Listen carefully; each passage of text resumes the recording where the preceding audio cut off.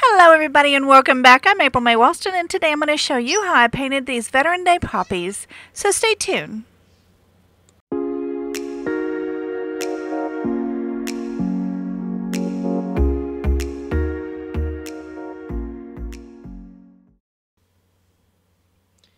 So to start off with, I painted my rock black and then I just freehand my design onto the rock, but I do have the traceable available on my Patreon page. It is free for everyone. You don't have to be a Patreon subscriber, like a tongue twister, Patreon subscriber to get the traceables. The traceables are always free for everyone.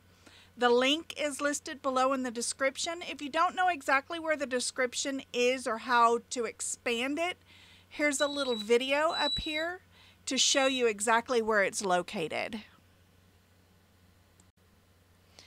Down in the description box, you'll also find a link to all of the supplies that I use in my videos, along with links to my social media page, website, things like that.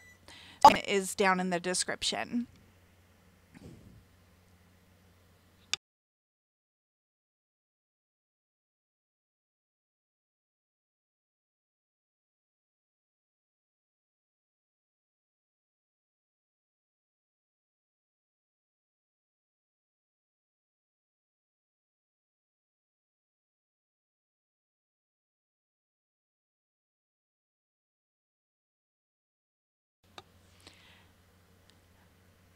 So I'm still just working out my design. I'm using a General's charcoal pencil in white, which you can see you can either erase with your finger, water, or in this case I was using an eraser from a pencil, which also works really well.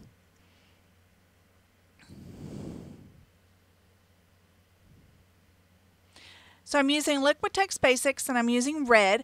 Now I'm not going to paint my design white first, but if you want your flowers to be a brighter red, then I would suggest going ahead and painting the design white first so that your red will be a lot brighter.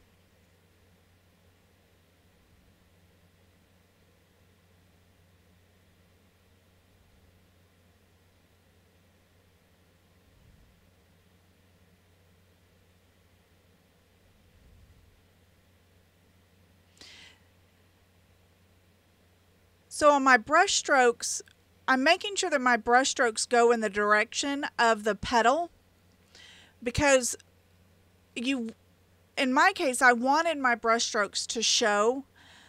They're going to help create the texture of the petal themselves, you know, because poppy leaves petals are very thin and they have a lot of texture to them.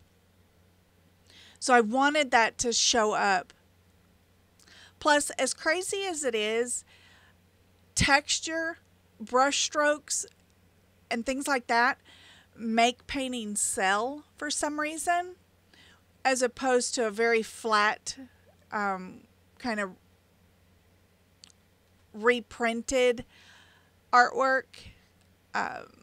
Doesn't sell as well as an original piece would.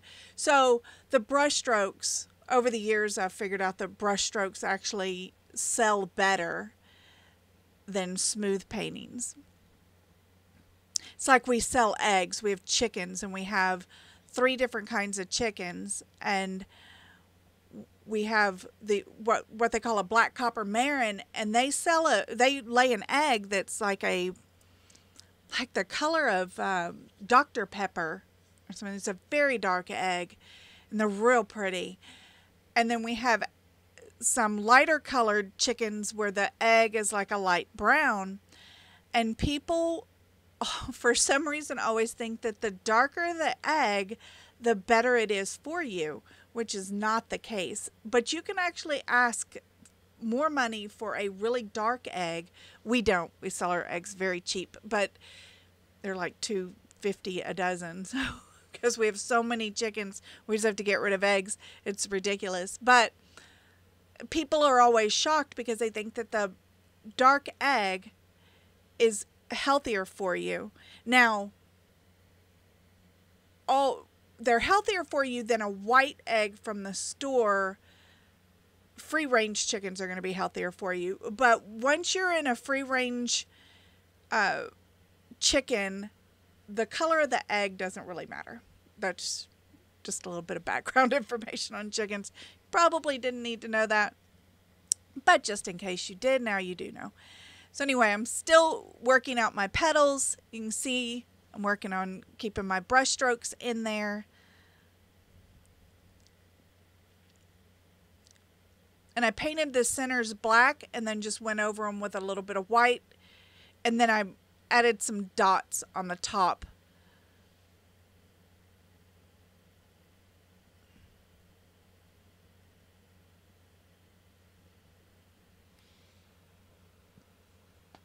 And for me, since I didn't paint my petals white first, I'm going to have to put a lot of layers on top of this to get it bright enough. Now, for the highlighted areas, I'm using orange mixed in with my red. I prefer orange as opposed to white because white's going to make it look more pink. And the poppies that we have, they're more of a orangish red is what's kind of common around our area. And I live in Central Texas. One of the big cities I live in a very small town, but one of the big cities next to us has a poppy festival every year. So a lot of people in that town have a lot of poppies, and they're kind of this orangish red color. They're beautiful. My mother-in-law even has them in her yard.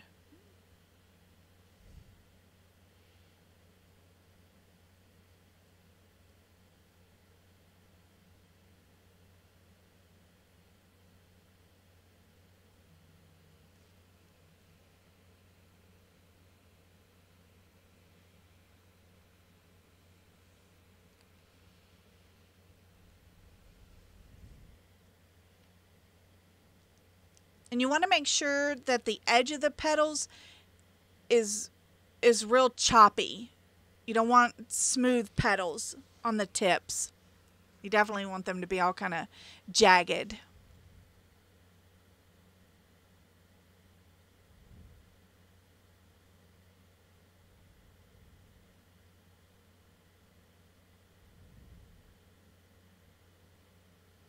And you could paint these whatever color you wanted.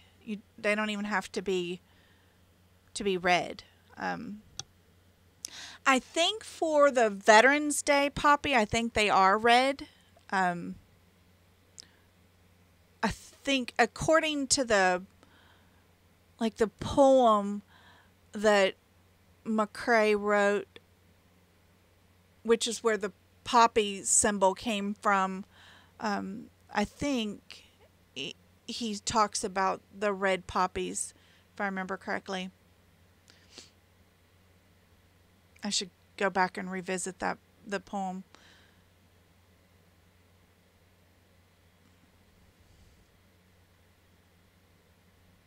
But the poppy is the symbol for Veterans Day, for the people that have lost their lives and for the people that have served in the military. And this has a lot of meaning to me because I have my brother was in the military. My father was in the Navy. My brother was in the Army. I have a cousin who was also in the Army, and I'm very thankful for their service. And then I have a lot of good friends that were also in the military as well.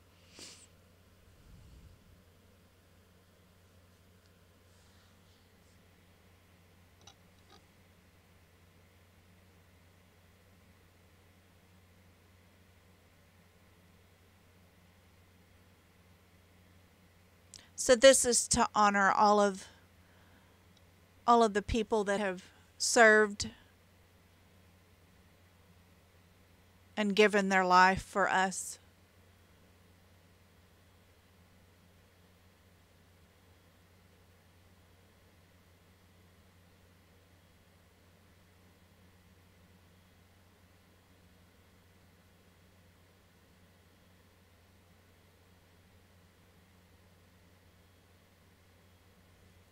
So now I'm just working on the the leaves. And I'm using Hooker's Green. Again, all my supplies are listed below in the description. But this is Hooker's Green. And then a permanent light green, I believe, is the highlight color that I used. Now in the traceable, the leaves are different because my rock is domed and I didn't have a lot of room. When I drew out the traceable, I drew it a little bit different in case you had more room on your rock to help you kind of fill in some areas. So it's just a little bit different than what I have here. The flower placement's the same. The leaves are a little different. I think there's just more leaves on the traceable.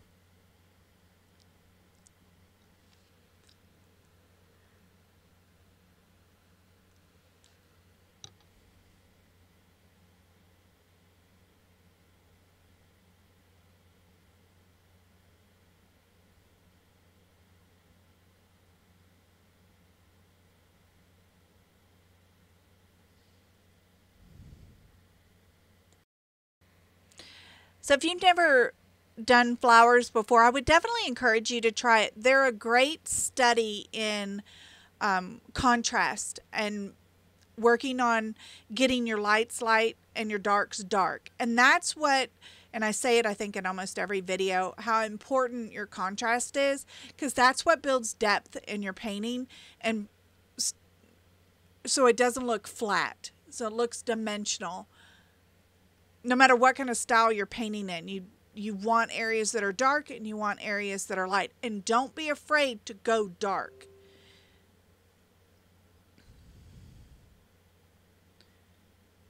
It's easy to go light, but sometimes it's intimidating to go dark. But remember, when you're working in acrylics, if you don't like something, let that layer dry, and you can go back over and you can lighten it, or you can darken it, or you can change the color completely. There's so much flexibility with acrylics that it's a great medium to learn how to create depth in your painting. So as I finish up this rock, I just want to thank each and every one of you so much for your support. It means the world to me. I hope you enjoyed this video. If you did, hit like and subscribe. And I will see you in the next video.